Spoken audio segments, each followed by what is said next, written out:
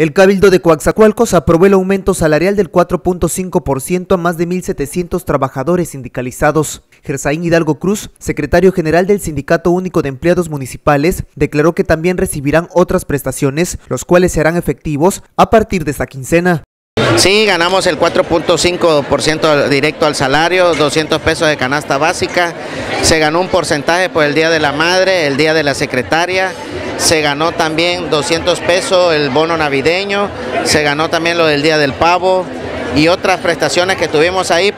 Comentó que Coatzacoalcos es el único municipio de la entidad veracruzana en donde se han aprobado un incremento salarial tan elevado. Señaló que de ahora en adelante todos los trabajadores se les dotará de equipos para desempeñar su trabajo, al igual que uniformes. En algunos municipios ganaron el 4, el 3.9, la capital de Jalapa tuvo el 2%, entonces nosotros estamos arriba del porcentaje de lo que habíamos ganado. Hace 2 años, el año pasado conseguimos nosotros el 4%, creo que sí se hizo una buena negociación con el ayuntamiento.